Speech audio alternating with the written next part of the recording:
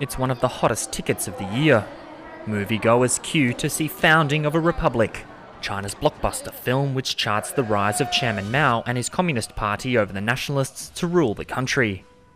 Nearly 200 of the country's biggest movie stars, including Hollywood celebrities Jackie Chan, Zhang Ziyi and Jet Li, donated their time for free, helping keep the film's budget under $5 million. It depicts the development of the Chinese Revolution from weakness to strength. It shows when the Communist Party led the people to liberate the country. It's really authentic. The content helps to revive patriotism among Chinese people. More than 100 cultural performances are scheduled to celebrate Communist China's 60th birthday on October 1st. Something officials hope will strike a chord with the public.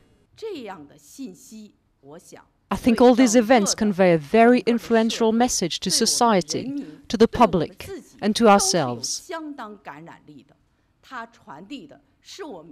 They convey the message that our country has developed from a newly founded nation which had nothing to the strong country we have now become. But not everyone feels like celebrating. Ai Weiwei, a contemporary artist and social commentator, is an outspoken critic of the ruling party. He says the performances are an outrageous attempt to gloss over the country's lack of democracy and freedom of speech. After 60 years of having the power, and they never improved their propaganda skill.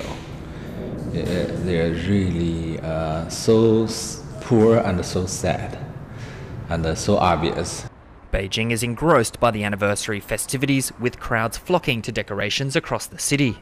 October 1st will be an opportunity to reflect on the country's history and look forward to the future.